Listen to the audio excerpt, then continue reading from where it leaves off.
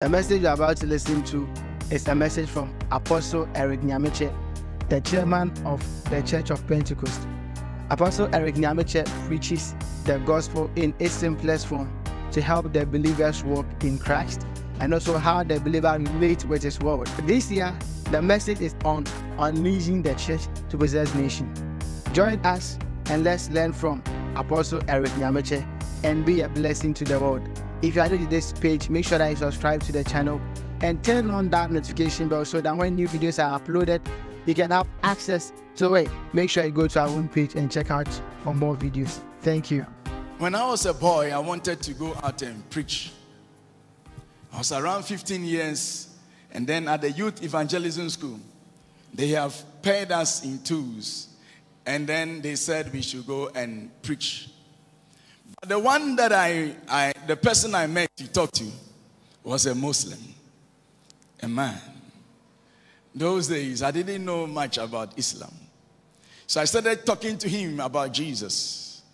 Then he looked at me and said, "Young man, I don't believe this book that you hold anyway." He doesn't believe the Bible. So I cannot speak from the Bible. That was a technical knockout. I stood there looking at him, and I was short of words. If our book is saying that he resurrected, fine, it is for you. How do you prove beyond the generation that it is true that he rose? I'm not talking about the proofs of his resurrection. I'm talking about the legacy of the resurrection. The empty tomb.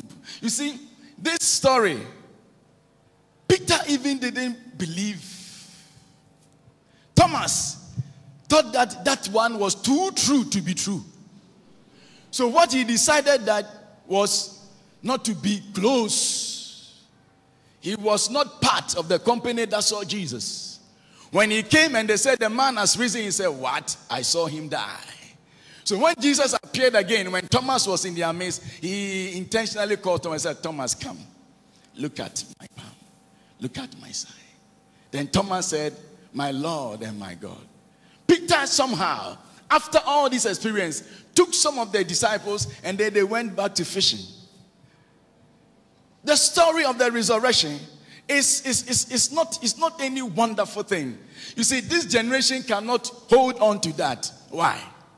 You see, those who saw him, they are not even alive to tell us how. It's only a record. We need something more than just the proofs.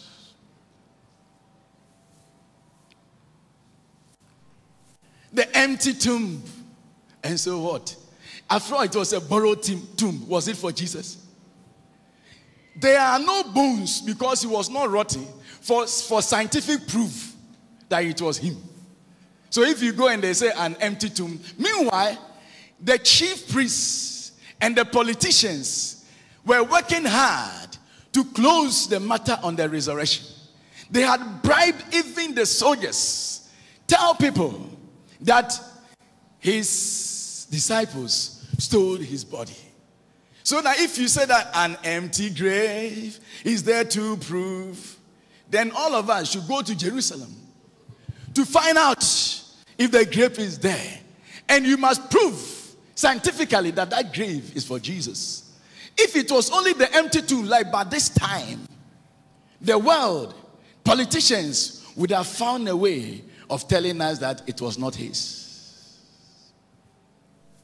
He said, "No, Pastor, he appeared to certain people. Where are they? Are they not all dead? Are they not dead?" Paul himself didn't see Jesus resurrect. He saw him in a vision. What are the landmarks that can never be erased?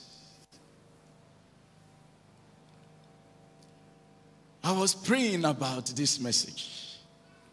Then the Holy Spirit taught me what I'm saying now. He taught me. And I said, "Wonderful. I've never thought about this before." Then I started reading the scripture and I went to a certain passage, a verse that spelled out all that he taught me. So I know that what I'm teaching you is true.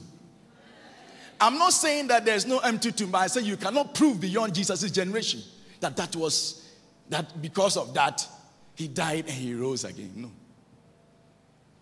Because the disciples themselves, who saw him feely, the empty tomb didn't do anything to them.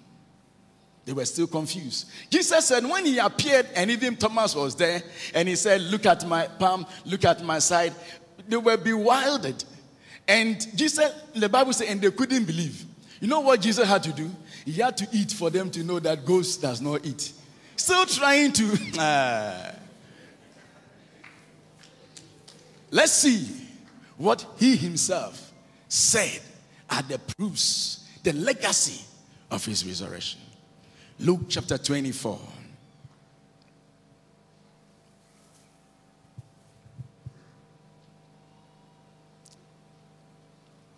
I want you to get me right. These things that I talked about are proofs, but they cannot be carried to our generation. No.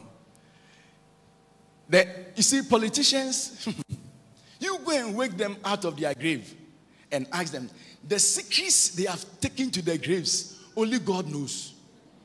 What politicians can do, only God knows. They would have buried this matter about Jesus completely, but they couldn't because of the things that I'm going to teach by God's grace. Luke chapter 24, verse 45. Then he opened their minds, look at that, so they could understand the scriptures. He told them, let's listen to what he said. This is what is written. The Christ will suffer and rise from the dead on the third day. You understand that? Fine. So he suffered, he is risen from the dead. Then listen. Say, and repentance and forgiveness of sins will be preached in his name to all nations beginning at Jerusalem. So what will follow his resurrection, that will enforce the fact of the resurrection, is a preaching in the name of Jesus. 2, you are witnesses of these things, full stop. That 1, 2 stands. A people are going to be witnesses of the resurrection. 3, I am going to send you what my Father has promised, but stay in the city until you have been clothed with power, the coming of the Holy Spirit. 3 things. Number 1, let me start from the bottom. The coming of the Holy Spirit. Number 2, a people or the witness. Number 3, the name Jesus.